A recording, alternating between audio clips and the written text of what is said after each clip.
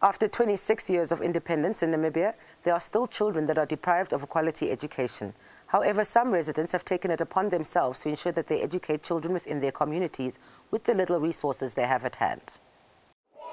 Even though basic education is a basic right for every Namibian child, children in one nation's informal settlement still don't have proper infrastructures such as books, tables and chairs.